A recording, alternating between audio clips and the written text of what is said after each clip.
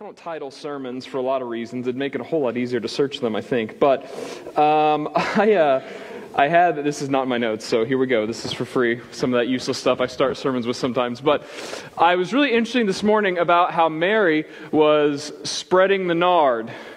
And I started thinking of the phrase, shredding the nard. Who's heard of that phrase? Oh, come on. No one skied, surfed, or skateboarded in the last 50 years? You've never heard the phrase, shredding the nard? Thank you. Yeah. Okay. Well, it's in a new Owl City song, and so my kids hear it. And so I just was thinking, I didn't know that these were two separate words. So I thought, wouldn't it be weird if they're talking about nard? It turns out it's spelled G-N-A-R when you're shredding, right? And so I, like you do when you're ADD or squirrel-brained or whatever, then you just research something meaninglessly to avoid sermon prep or whatever you're supposed to be doing. And it turns out this phrase, everyone thinks it's theirs. Skateboarders think they came up with it in the 60s, whatever you call the slang term for people who ski on snow, whatever those people are. But snow skiers, they think they came up with it, and NAR refers to, they've got an acronym that they think it refers to with a couple of famous skiers. And then surfers, of course, think it's theirs.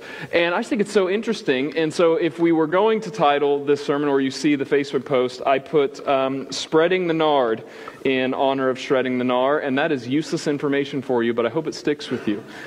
Spreading the nard, man. Spreading the nard. Minimum wage. Now we'll actually start. Can we start now? Who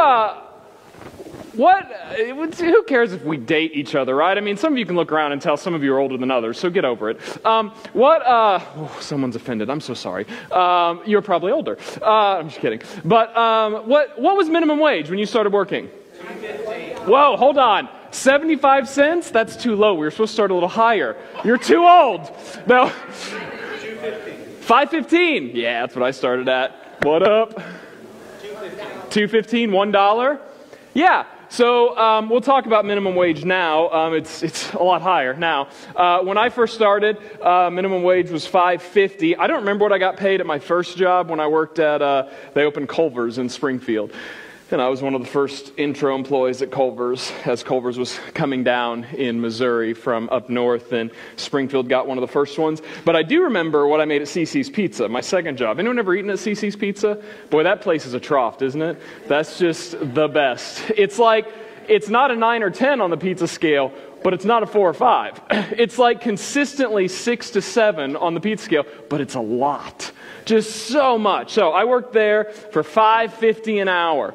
That was minimum wage. We'll come back to that concept. I just think it's interesting when you think through man, what was a day's work worth to you at different times in your life? And some of you would be like, man, I would never go and work what I did then for the prices now because of inflation and all that. I remember when I made $200 one day when I was in college scrapping transmissions with my uncle. And if you've ever scrapped transmissions and gone to salvage yards and picked up heavy things and whacked at them, it was worth $200. It was a lot of work. And I did that every day with him for a little while. But that was, I think that might be the most money I remember making in a day that was whoa, $200 in one day for sleeping in the truck with him. And then I was just the heavy lifter. It was go do that, Davey. And I messed stuff up. So that was what we did.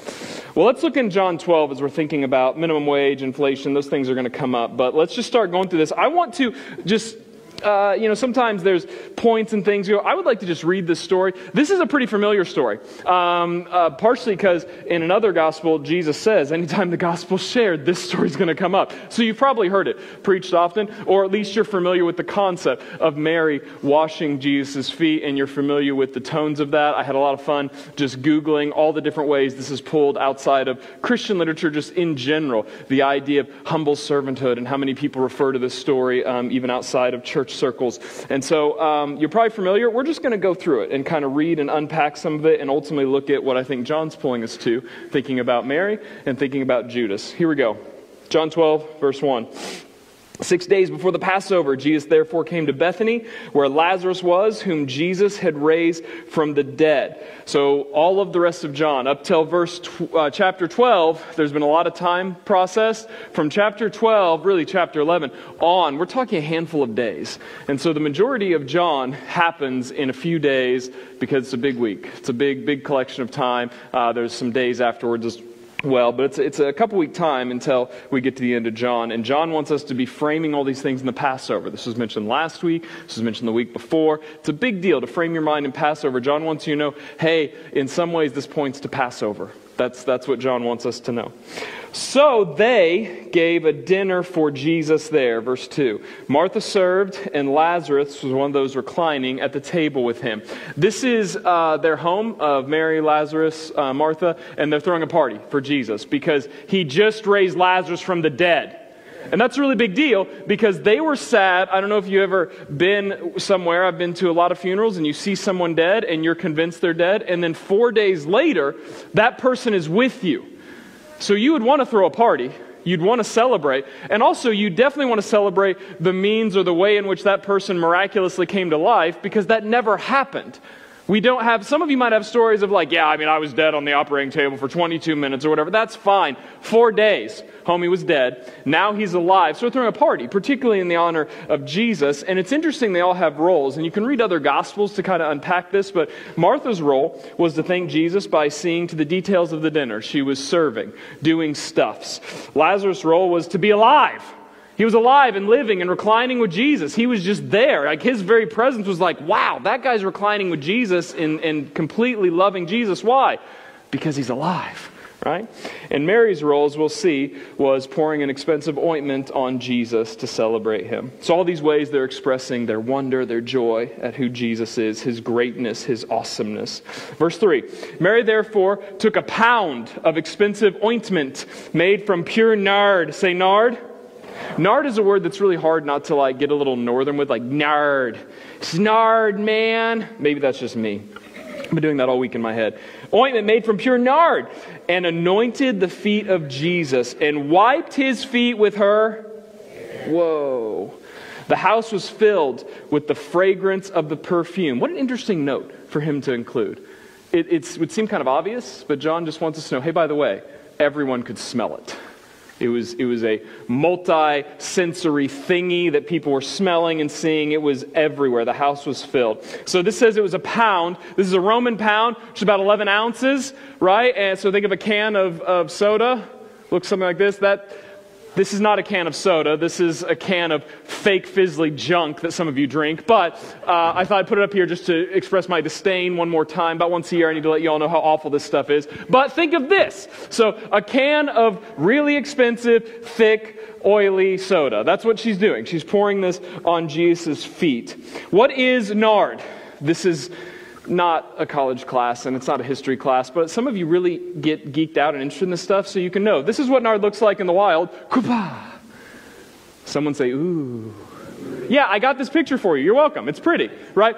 Here's a little more biological picture. So what they would do is they would take this root here that almost looks like a horn, right? And some of the flowers, and they would crush it up and do stuff to make oil. Some of you are oily people, you know how they do it, but that's what they'd use, right? And so you'd take of the spikenard plant, you'd take the nard, which is the oil that's made from the root, and that's how you would get it. You might ask, like, what is this from? Why is this there? It grows in the Himalayas, and it was very valuable. It was particularly valuable, as what we'll see Judas says, but it was used for, I spent a lot of time thinking, like, we imagine, okay, yeah, of course, Mary poured expensive goo on Jesus, we get it. But then it's like, why? Why did she have this? What is this thing? Like, was it special? Is it just a Christian thing? Like, what is nard, man? Like, so I kept kind of messing with this. It turns out that it was used typically for perfumes, religious ceremonies, and medicinal purposes. And it wasn't something everyone had. This wasn't like, go to Walmart, it's probably in the little section at the beginning of Target that forces you to spend extra money because it's under a couple dollars. It's not like that. This is like, not even order on Amazon. You're special ordering this from a craftsman from the Himalayas. It's not easy to get. Owners likely used it for personal grooming, special occasions, because it smelled good. It filled the whole house with perfume. Owning spikenard was a sign of affluence and luxury. So why did she have so much? Again, you think about later on when this is explained, like this is like a year's worth of money. Like, why does she have so much of this stuff? Because I tend to think of these people that follow Jesus as maybe already poor and giving everything to follow him. No. This family clearly had wealth, and it's because of the house, the party, the way they're staying at. John is wanting to pull us into this understanding that this family had wealth. Mary, along with Martha, Lazarus, they seem well off. And again, nard is pretty valuable. It was aromatic. It was a luxury item. It was not something that everyone just had. I can't get over this house being filled with the fragrance of this perfume. This might not fit anywhere else, but I think it's interesting to think through that when we worship Jesus heartfeltly, honestly, when we offer everything we have to Jesus, it's not unnoticeable to people. It fills the room one way or the other. People recognize that Jesus is special. And it should give us pause to think, if Jesus is so special to me, but no one is filled with the fragrance of how special Jesus is to me, maybe Jesus isn't that special to you. What fragrance fills other people's nose of what's so important to you? Or what stinks about your life from other people? What comes out of that? And I think it's so interesting that again, this morning as I kept reading this, the house was filled with the fragrance of the perfume. John didn't have to include that detail. It was expensive and hard to write things down in this time. But as he's writing it, he wants us to know that sentence. Hey, the house was filled with it. Verse 4, but Judas Iscariot, one of his disciples who was about to betray him, said, why was this ointment not sold for 300 denarii and given to the poor? Come at me. Judas, just everyone, Judas, thumbs up or thumbs down? Bah! No one in here's like, I kind of like the guy. I hope my kids grow up to be like him. When I have a son, I hope he's just like Judas. No one in the history of Judas Iscariot has been called Judas Iscariot without being associated with something in the realm, right? You don't say, bro, sweet move. That's a real Judas thing to do. Come on, let's do it again. No one does that. Because the name itself brings negativity to us. We think about it. It's a problem. He's not a good guy. And John even quickly whispers in our ear to say like, hey, he's the one that's about to betray Jesus. More on him later. But let's capture what's going on here. Judas is clearly upset. Mary just anoints Jesus. It's a party celebrating Jesus. Lazarus is there reclining, fully in love and amazed at Jesus. Martha's serving and saying, hey, we all need to get together and serve together because it takes a village, the church. Everyone's coming together doing this stuff. And then Mary says, man, you know what my role is? I need to make sure everyone knows how important Jesus is. I need him to know how important he is to me. I'm going to give him what is most precious, most valuable to me. And it offends Judas, or at least he's really off-put by it. He's fired up. He's concerned enough to spout off rebuke about it. Let's talk about why. There's lots of things we can talk about with this, but I want to emphasize a few. Mary was wiping his feet, and typically that was done kind of at a beginning of a wealthy, affluent party. It wasn't something that was made a spectacle. Feet were dirty. I can't quite go as far as to say they were dishonorable, but it was understood that feet were not the most honorable part of the body. They weren't super special. And when the Bible mentions feet, aside from a few different places in Scripture about feet being the source of travel, right? Feet in general are considered a lowly analogy or a smaller thing. They need cleaned. Often you'd clean your own feet. I think I've always been raised in the understanding that there was a lot of servants that did this. And so when we talk about Jesus in a few chapters washing the disciples' feet, of course, servants did that. That actually wasn't very common. It took a very wealthy person to have servants that would actually do that. And even among servants, that was considered like, oh, you're that kind of servant. You're that kind of guy. Like it's a very, very lowly thing, not much honor in it whatsoever. As seen, if you remember, John mentioned something like this when John the Baptist was talking about Jesus in John 1:27. He said, even he who comes after me, the strap of whose sandals I'm not worthy to untie. You start framing. Even John the Baptist thought, man, I'm below that. This understanding of like, this is a very lowly thing. Very lowly to humble yourself to be amongst people's feet. So again, Judas would be seeing this, and why would that fire him up? Maybe because that's not where he's at?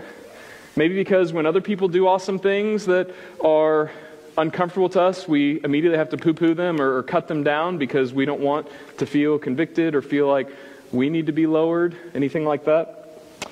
Also, she was using her hair. Typically, hair was worn up. This gets complicated, but typically hair was worn up and back as a sign of modesty and respect in Israel Hebrew culture. It was also associated with woman's glory, her self-worth, and respect.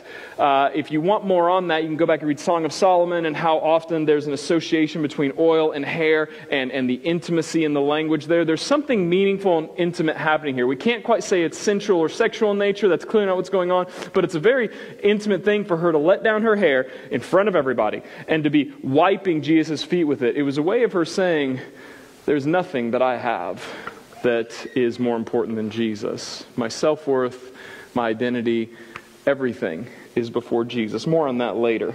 And this would have fired Judas up. Let's look at what Judas actually says, though. He's clearly fired up about something here. What does he say? He says that this is expensive. What is it? How much could this be sold for? 300 denarii, right? Right. A denarii was about a day's working wage for someone, right? So this is about a year's income, roughly, depending on how you're doing the calendar. So let's do how much it's worth. So minimum wage, as of January 1st, 2024, is $12.30 an hour. That's what the internet says, and that can, somewhat fluctuate, but that's where we're at right now. That's a lot from the 75 cents that some of us got paid. So sorry about the years you were born, but nowadays, if you get a minimum wage job, you get paid for it. Quite well, actually. In fact, I remember when I was paid $10.50 at Geek Squad, and I thought I was really doing well. Like, wow, double what minimum wage used to be. Anyway, so $12.50 now, or $12.30 an hour. So if you do that by an 8-hour day, I understand some of you are superhuman hard workers who work 10 or 12-hour days. You're great. You're awesome. On average, humans work 7 to 8 hours a day. Millennials have really tanked the average amount of days actually work happens because we really value leisure time. And that's why you work, so you can have leisure time. Go back to some of the sermons we did last year about how we get distracted in leisure time if you want more research on that. But you work 8-hour day, that's $98.40 an hour or a day, right? So check my math. I'm not too great at this. But if you do that times 300 days, that's $29,520. That's what they're making annually. $29,520, right? So then that puts them roughly making $30,000 or $29,000, depending on how you do budget and how your mind works. The average household income for a year for the U.S. is $68,700. So that's average for U.S. In the Midwest, it's $66,500. In Missouri, it's $57,800. And specifically in Jefferson and Maury, the average up till 2023, the average annual income is, I think this is 2022. Who cares? $55,300. That's the average annual income. Okay? So these are the numbers we frame what this is worth for her. Obviously, there's cultural differences, there's inflation, all sorts of reasons why you could argue these numbers. But it's a lot. Tens of thousands of dollars is what it's worth. So, what could you buy with this? How about a new car? This is a 2024 Chevy Silverado 1500 RST. I don't know what most of those words mean, but I asked my good friend Cornbread Conrad to tell me, what could you buy with $53,000?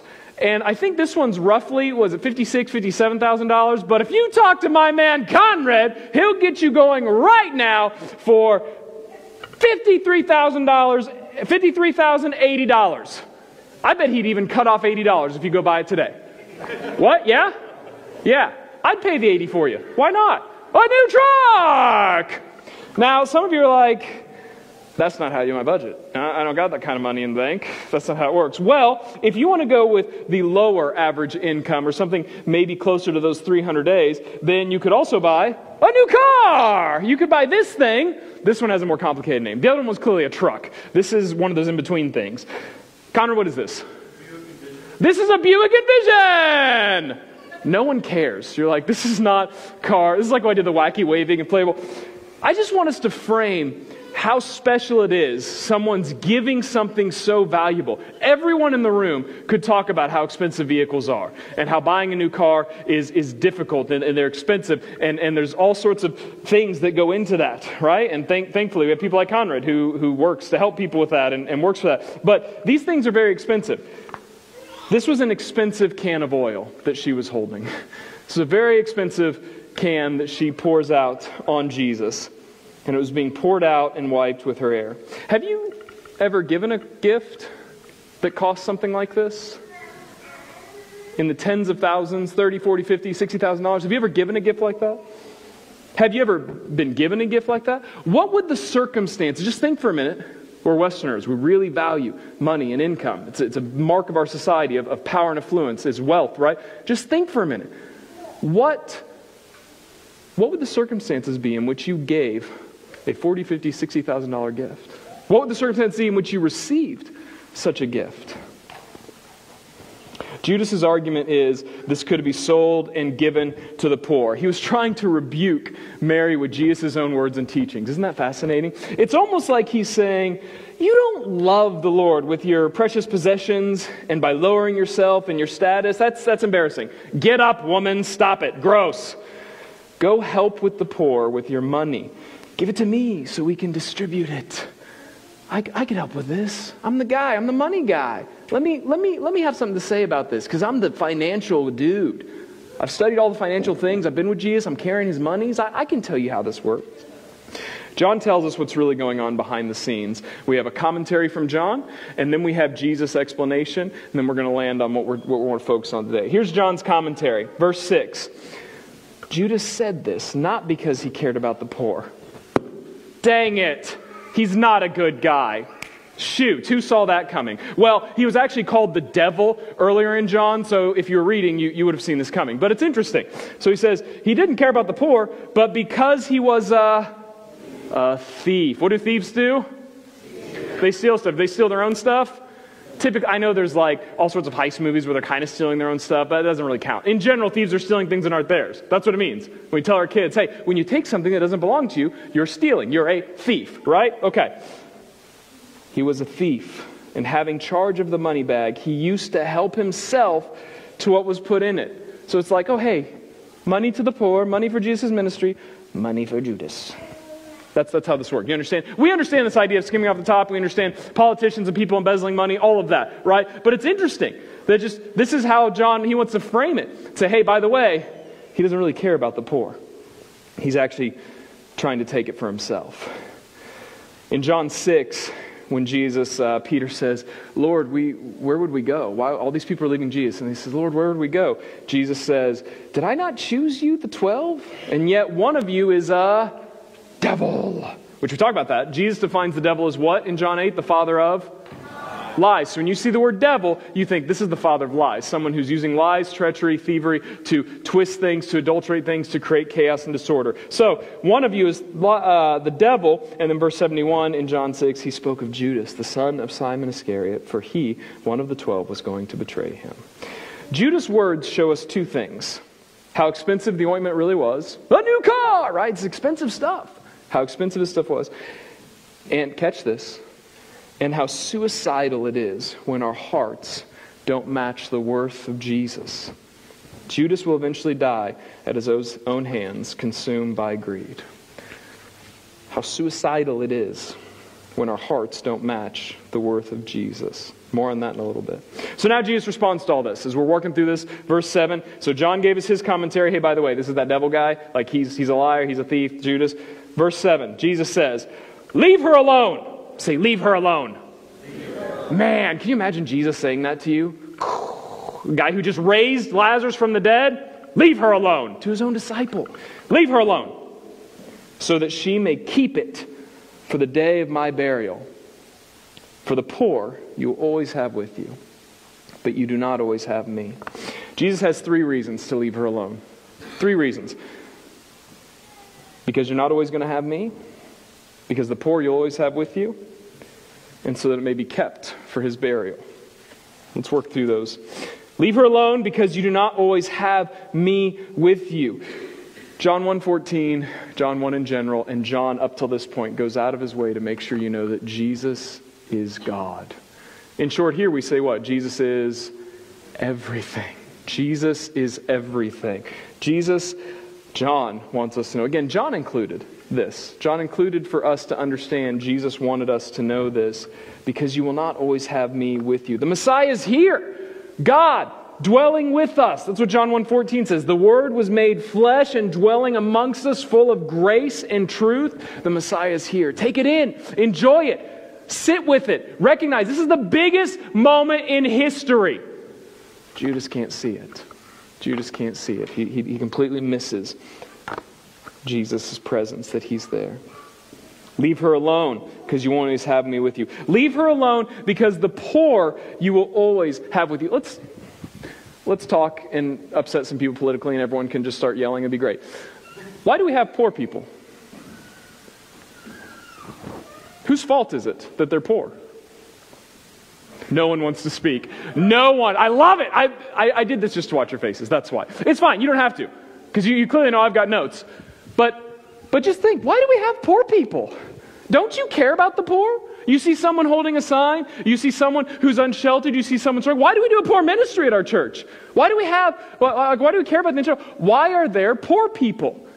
And you can hear people spout out in their minds. You can hear the answers of is it because they're lazy? Is it because we're selfish? Is it yes? What is it? Well, it's complex.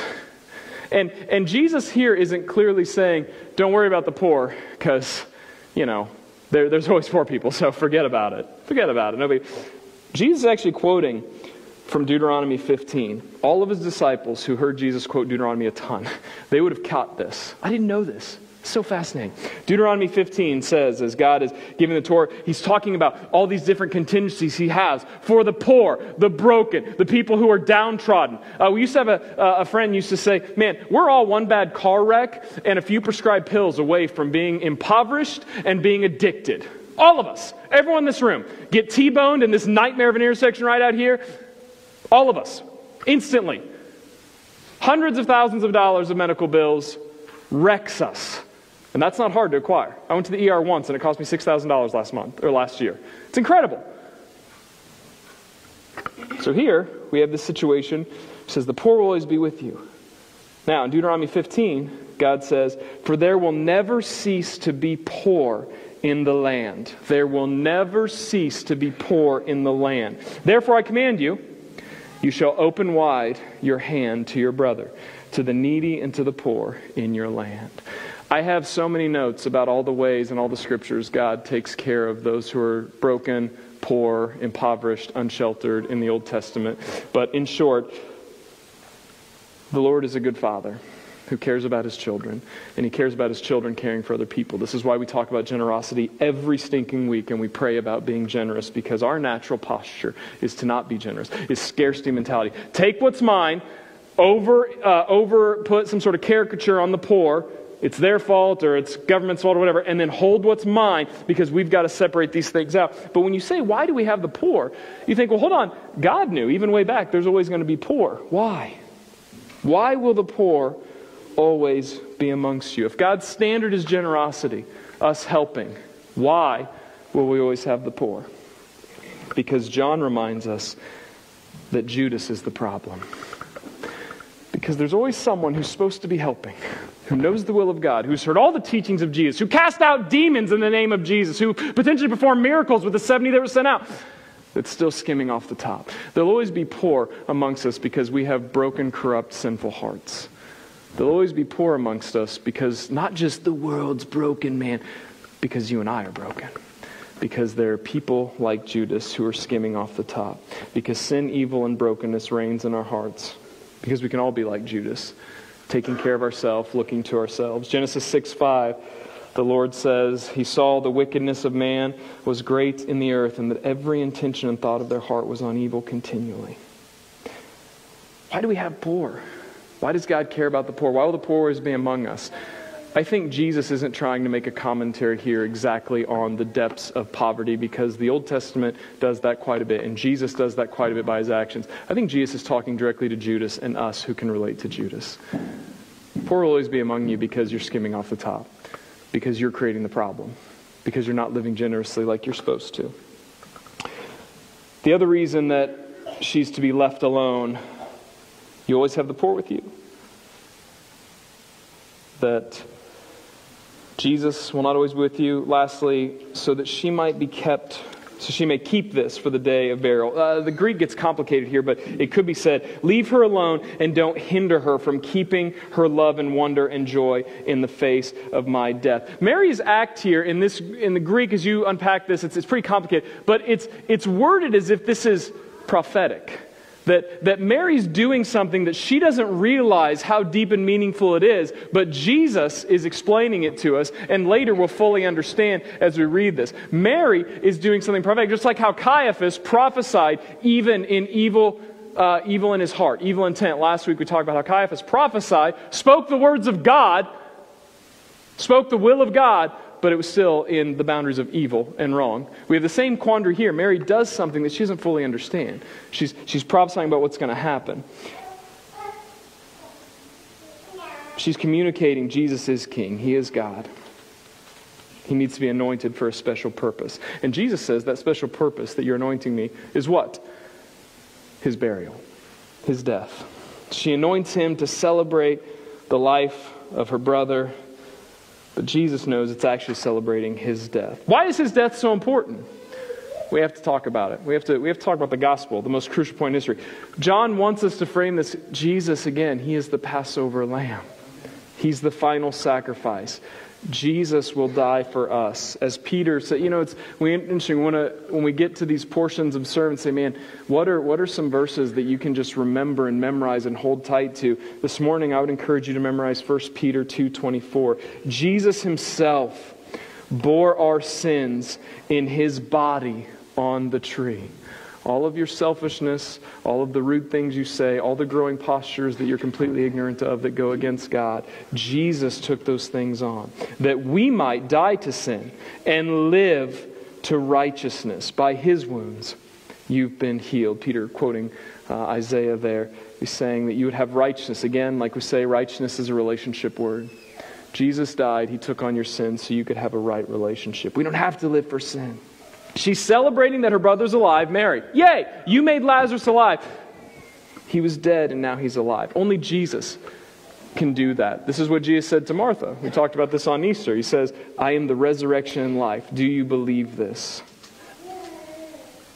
Through Jesus we can live. We are alive in Christ. Ephesians 2 reminds us. But God, being rich in mercy, because of the great love with which he loved us, even when we were dead in our trespasses, made us alive together in sin. Leave her alone because she's anointing me for my burial. She doesn't even know the depths of what she's doing. But leave her alone because she understands how precious and important I am, even beyond. Which this is something to you, Christian, who's known Jesus a lot of your life and following him. There are things that you do when you follow Christ that you don't even understand. You don't even understand the depths and the ripple and what they mean.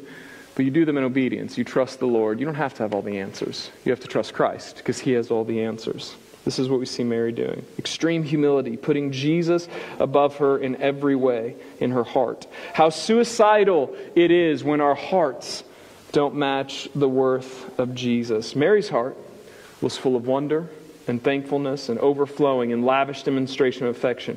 Judas' heart felt none of that. He valued money more than he valued Jesus. Mary loved Jesus. Judas loved money. Our hearts are meant for a right relationship with the Lord.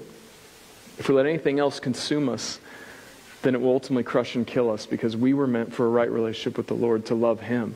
And when we love other things, those things consume and kill us because that's not what we were created for. We were created to be in a right relationship with the Lord. As we look to close in the last 5-6 minutes here, I want to give a warning and an encouragement. Say warning. Say encouragement. You guys are a lot better at saying warning. You're ready for this. You're ready for the fear. You're like, encouragement, I could go either way. You know encouragement, actually, what the word means? It's not like lift you up. Woohoo, your hair looks great today. You're on fleek. It's a word that of pressing in and forming. It's a word that means to build up. But when you think about building, it's not always like, you're looking good, brick. It's like, no, you're doing the work to create these things, right? And so anyway, encouragements can be hard to hear sometimes. That's why the Bible uses the word encouragement. That's why the Holy Spirit is connected with the word for encourager, paraclete. We can talk about that another time. But anyway, back. The warning is to not be like Judas. Big surprise. He's the bad guy. You mean I shouldn't be like Judas Iscariot, the betrayer of Jesus? Come on, man. I know.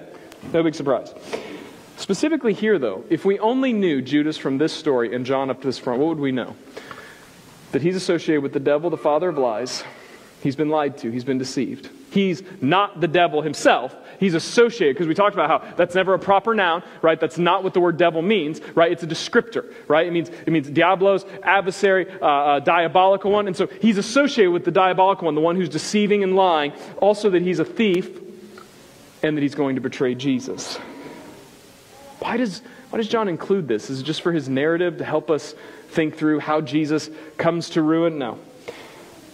Judas represents the vast majority of humans in the Old and New Testament, a posture. Remember, Judas was chosen by Jesus.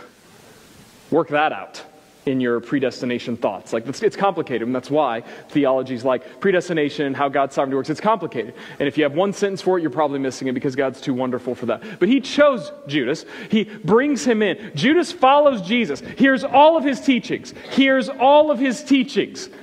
just like maybe you, grown up in church, heard all the teaching of Jesus. And then he goes out, casts out demons, performs miracles, heals the sick when he's sent out the 70, and now he's here. He has a special role amongst the other disciples. He's carrying the money. He's got some power and affluence amongst them. He's in charge of how they get stuff. He's still looking to himself, still selfish. Genesis 3 reminds us that the crux trouble with man, every problem in your life comes down to you want to be God. You want to decide good from evil. Every problem. Whether someone who's hurting you or how you're hurting other people. Trying to be like God. Trying to decide good from evil for yourself. This whole story echoes of Jesus' words in the Sermon on the Mount in Matthew 6. No one can serve two masters. He will either hate one and love the other, or he will be devoted to one and despise the other. You cannot serve God and money. You see here two people who have two different masters. One whose master is money, or better translation, the idea of power, affluence, and controlling substances that give you power and affluence. Stuffs, money. And the other values Jesus. How does this relate to us? I want to land real quickly on grumbling about others because we see ourselves as above them or need to love ourselves. Why would Judas need to push her down so quickly? She authentically loves Jesus, does this incredibly extravagant thing. Why does Judas have to knock it down so quickly? I believe it's because the opposite of creation, what we were created to do. We were created to create good things. Genesis 1 and 2. That's the image of God. Create good things. The opposite of that is criticism. It makes us feel like we're creating something, but actually we're just destroying it. We're cutting it down. How often in your life do you just see something that's good and immediately have to talk down about it? Someone's doing something good, yeah, but they're a jerk. Someone wins something. Someone does something lavish. They're raising their hand in worship and singing loudly, and your first thought is, man, they sing badly, or oh, look at that showboat. We immediately have to cut them down. Why? Well, if you ask AI to give you some phrases about ways people act, you'll get words like this, and I love doing this. Is another distraction that I had, but it was so fascinating. Negative Nancy, critical Carl, Johnny Jerk, grumpy Gus, sour Sally, pessimistic Patty, Debbie Downer, snarky Sam, bitter Bob. I've got like 30 more if you want them. We laugh, but is this how people know you? Are you grumpy Gus, negative Nancy, pessimistic Patty? Just always have to spit and moan about something? Because you can't possibly lift others up, because that would reveal how actually lowly you are. You can't handle being around other people. You've got to be the negative person. You've got to actually tell people how it is, because you know. This is the heart we see that comes out of Judas. We can know, here's the warning, you can know all the stuff. You can follow Jesus around, you can hear his teachings, and you can completely miss it and be like a grumpy Gus or whatever and completely betray Jesus. You'd say, oh, I would never. You already did. That's why he died. Judas reminds us of how quickly we could be turned, how quickly things could be broken for us. Why? Because we're unwilling to lay it all down and put everything before Jesus. To say, I'm going to follow you. And as a quick side note, how would you know if you're pessimistic Patty or Debbie Downer or corrupt Carl or whatever the words are? How would you know? Because the Bible tells us to speak truth in love. Because the Bible's not a book of heroes, but of a community, of one body being together. If you're in this room and you know somebody, you're thinking Sour Sally, and you're actually thinking about someone in this room, and you haven't told them, it's on you. Because this is one body. And when we tell people about our church, and we have this little gathering, we tell people what kind of church we are, I'm going to passionately tell them that we come together, and we live as one body following Jesus. And that's not a lie. I do that. I have hard conversations with people, and people have hard conversations with me. And I watch it happen in our church weekly and monthly because we love each other. And so if you're sitting here and you're broken, you're going amok, or you know someone is and you're not doing anything about it, you're going directly against it, you're part of the problem, you're skimming off the top, you're just like Judas, hear it, because I'm sick of seeing it. If we love each other for one body, then we're going to lean in and we're going to live like Christ. If we're not, then pick a different hobby. Quit pretending. Because Mary walks up to Jesus, gives him everything. This isn't just really expensive stuff. A new car. That's a cute analogy. She's taking everything she is. Her perception of her self-worth, her value, her dignity, anything that anyone could say. Oh, Mary's got wealth. Mary's got Nard. No, she puts it all before Jesus. The encouragement is to be like Mary. The encouragement is to look to Jesus, because there's something that we all hold on to. There's some lie that the devil's put in all of us, saying, no, you've got to, don't let go of this. Don't really trust these people. Don't really join the church. Don't really get baptized. There's something that we're holding on to. Mary puts it all down because she realizes that her identity, her dignity, her respect, her value, all of it is at the feet of Jesus. Because Jesus is everything. Because Jesus is everything. The warning this morning is to not be like Judas, and I hope that there's something that stood out to you and understand the offense. Judas isn't just some political guy that's scheming money. There's something in his heart. There's some grumbling, grumpy Gus attitude that's rippling and corrupting, and it eventually will be a part of what kills Jesus. His sin reflects all of us. But then the encouragement is to be like Mary, to open your hands, to say Jesus really is everything. What is most precious to you? What is your glory, your self-worth? How do you respond to Jesus today? As we stand, as we sing a song, don't let this just be a moment to say, okay, yeah, we're on time, and now I got to do this, God brought you here for a reason. God wants you to hear something. God led us to preach this and work through this for a reason. Because God wants you to know something. What do you need to let go of? Sit with Jesus now and ask Him. Because He's a good Father. Because Jesus wants to have a right relationship with you. He wants to speak to you. He wants you at His feet. Take time and talk to Jesus. Father, guide us this morning as we have people around to pray with, as we respond, as we stand, as we sing, as we open our hands. I pray by the power of your Spirit that you would let your word weigh on us, and that your Spirit would reveal what we need to hear. Teach us all things and remind us of what Jesus said. Show us what we need to let go of. Show us what it looks like to love you lavishly, outwardly, in a way that fills the whole room, like Mary. Show us what that looks like, authentically. God, we trust you. We trust you to guide how we ought to respond. Thank you for your great love for us. Guide us now as we sit before you.